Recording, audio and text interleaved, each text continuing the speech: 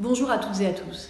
Cet après-midi, j'ai été saluer et échanger avec les équipes de l'Ehpad, l'établissement pour personnes âgées de Renoir.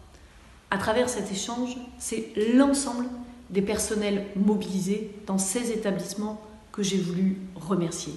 J'y étais en présence du directeur de l'agence régionale de santé et du représentant du préfet. Les équipes que j'ai rencontrées m'ont dit leur engagement, m'ont dit aussi leurs difficultés, la peur qui a été présente dans cette période. Ces témoignages, ces retours ont été extrêmement forts. J'ai vu des équipes où la solidarité a pris le dessus. J'ai vu des équipes qui ont trouvé chaque jour des solutions.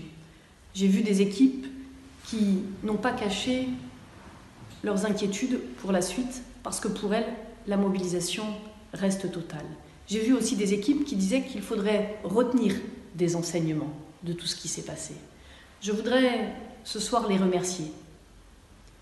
Chacune d'entre elles, qu'elles soient ou qu'ils soient, aides-soignants, infirmières, agents administratifs, médecins, agents techniques, directeurs d'établissement. Vous avez joué dans cette période un rôle déterminant.